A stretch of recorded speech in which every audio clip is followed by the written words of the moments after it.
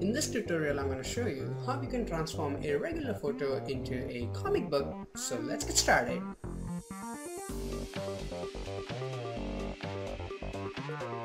So before we start, I would like to say that we just passed 10,000 subscribers on Tutorials Junction, and that is awesome, and it would not have been possible without your support. So thank you very much for that.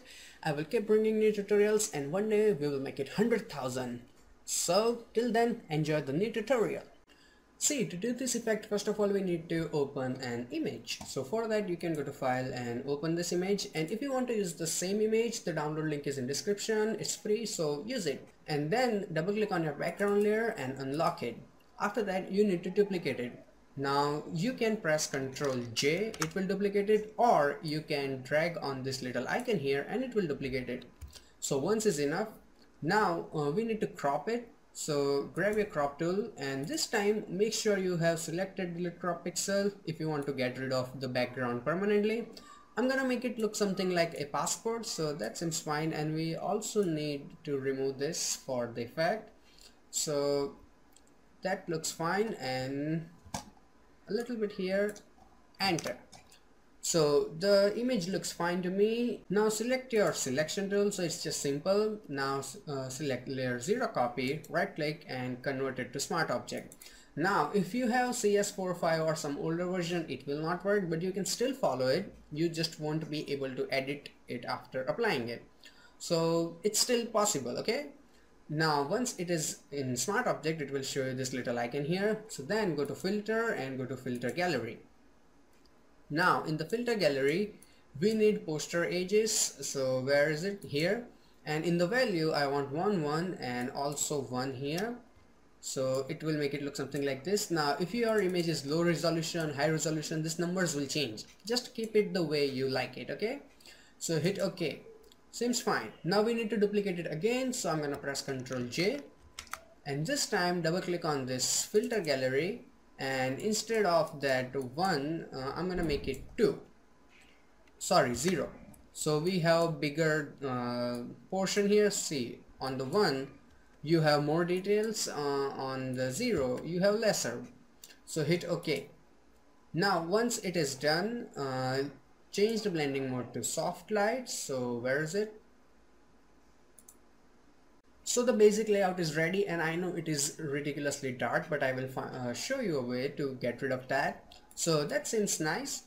Now we need to create those dots that we see in every comic book effect, and that makes it look really like good. So for that, create a new layer and then go to your channels option, and if you don't have channels you can go to Windows and find your channels here. So once you are inside the channels like this, make sure you have like pressed your control key, and if you're on a Mac, hold down your command key.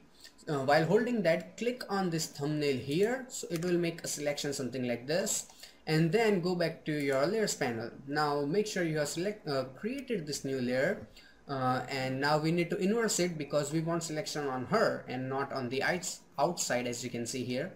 So go to your select and inverse it, so it's only on her. Then grab your paint bucket tool and make sure your color is black and fill it. Looks dark, I know, but we'll do it properly. Now once the color is filled in, go here on this little icon here and apply a layer mask. So it will look something like this. Now this layer mask is white on the inside and black on the outside, so we need to invert that. So select this and press Ctrl I, so it is inverted. After that, stay with me, I know it's a little complicated, but the output is worth it. So now make sure you have selected your layer mask, not the image, the layer mask. As you can see, it is different. So select your layer mask, then go to filter, pixelate, and go to color halftone. Now remember, the bigger the number, the bigger the dots will be. So I'm kind of fine with 10 to 12, so let's try 10. And you do not need to change anything in here, so hit OK. And if you zoom in, you can see that it looks really good, but it's darker, but the output looks really neat. As you can see, it's darker on dark part, it's lighter on light part. That is why we had to do all those trouble in selecting channels and stuff. So it looks really good balanced. Now once it is done, we need to create a border like we have in comic book. So create a new blank layer, and never forget to create blank layers before doing this sort of stuff. So create a new blank layer, select your marquee tool and make a selection. Now once the selection is ready on the border, right click and select stroke, and in the stroke I'm gonna go with white color, and instead of 75 let's make it 100. Again, if you have different image the numbers will be different, just experiment, and I'm keeping it in the center. So hit OK. It is not very visible but you can see it down here, but I'm gonna show you a way. So now double click here and apply a stroke. Where is it? Here. So as you can see we had that white border and now we have this black stroke, so it will give it kind of feeling of a comic book. So make it as deeper as you want, it's your personal choice. Now I'm gonna press Ctrl D to get rid of the selection. So we have that real passport type feeling and that looks nice. It is not comic book until you have kind of a bubble, talk bubble. So for that go here and select, this is a shape tool. So in the shape tool you have to select this custom shape tool, and in the shapes if you don't have this type of, let's reset it first so you can see the normals. So your will look something like this. Then go here and here you have talk bubbles. So here, and select append so you do not lose the old one. So I'm gonna select this regular talk bubble, seems fine, and then just draw a bubble, and while drawing it hold down your shift key so it looks proper and you don't screw up the shape, nothing else. Okay, it seems fine. Now if you had a green, blue or any other background, this bubble would be enough, but since it's a white background, once you select something like this, the final output doesn't look very good. The bubble fades in with the white background. So there's a solution for that. Double click on your bubble and select a stroke. And I know this is quite a bit painful while working with shapes, that it constantly shows you this weird border. I don't know what to do with that, but nah, deal with it. So that seems fine and good. Now we need to add some text. So create again a new blank layer, select your text tool and let's type in something. So let's type in hey sexy, because she looks kind of like in that pose. So I'm gonna make it bigger like that, and since it's white we cannot see it, so let's double click and make it black, and that seems fine. Now that's too big, so let's make it smaller. I always use Control T for making it smaller instead of going in all that manual stuff. So this seems fine and that's good. So hey sexy, and seriously don't get excited, she's lesbian. Just kidding. I don't even know her, okay? So it's just some random stock I found on DeviantArt, so use it, and let's move on to the tutorial, okay?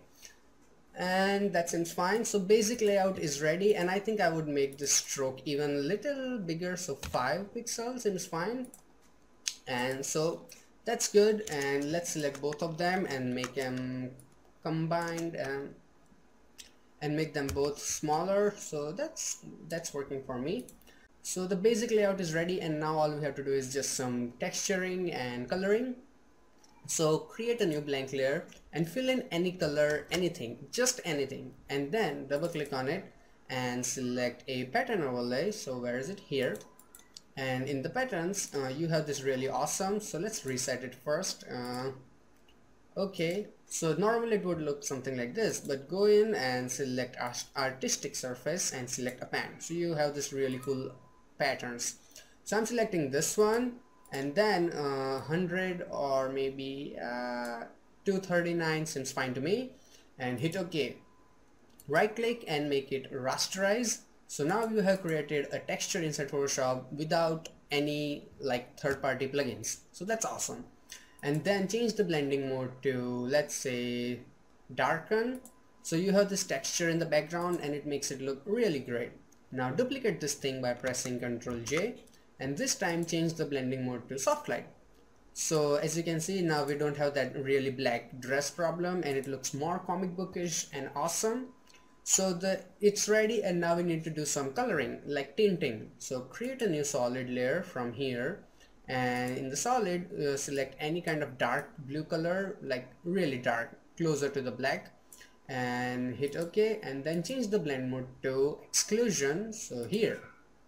And now again go back and make it even darker until the color is like as per your taste. So that seems fine.